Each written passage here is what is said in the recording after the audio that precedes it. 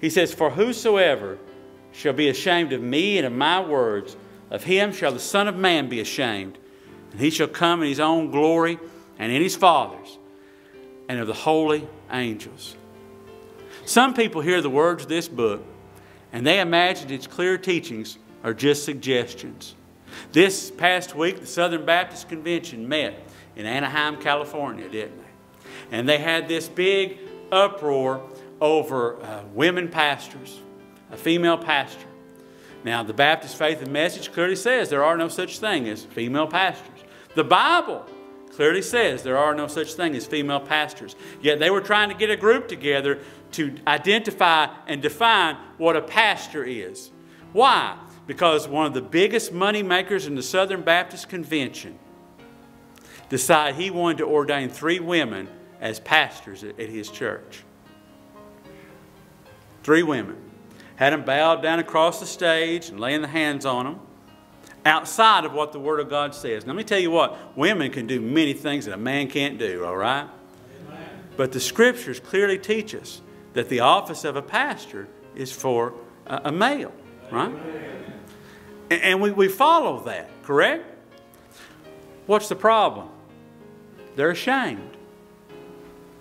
The world out here just totally breaks free from that idea. Ooh, do we really have to say something like that? Because we'll offend the ladies. You understand?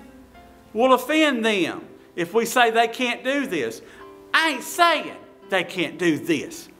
God said He can't do this. God said it. Now, today, to preach against homosexuality, well, that's going to offend people. It's going to hurt people, right? They're going to get upset over these things. But what does the Bible say? What does it say? It says that that is a sin. The Bible says that living together outside of marriage is a sin. You understand?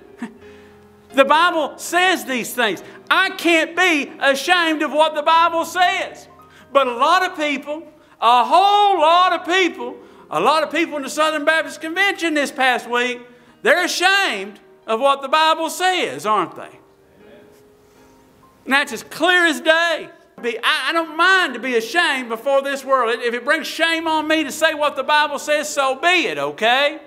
So be it. These words offend people because they're comfortable in their sins and they don't like being confronted with the truth.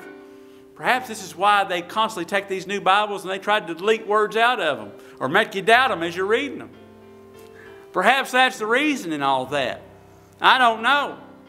What I do know, if I'm going to be Christ's followers, His words have to come out of my mouth.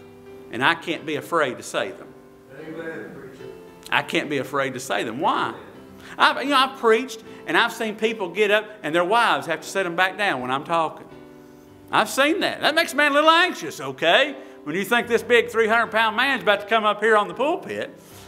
That makes people upset, you know? It makes people upset. But I've got to say what the Lord told me to say, even though it makes me uncomfortable, because I don't want to be uncomfortable when my Lord comes and His holy angels with Him. Where do you want to be uncomfortable at?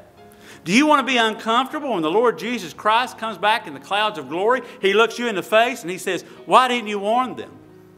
Why didn't you tell them what my word said? Why didn't you get down there and speak clearly what my word clearly said? There's a lot of people ashamed of His words today. Church, I hope we're not ashamed of it. I hope we're not ashamed of it. I hope you're willing to speak it into others' lives, and I hope you're living it in yours, because they're not going to hear you when you speak it if you're not living it. I hope you're enjoying the sermons here and have subscribed to my channel on YouTube, but I would love even more to meet with you in person at the church where I'm blessed to pastor at in White Pine, Tennessee, Omega Baptist Church.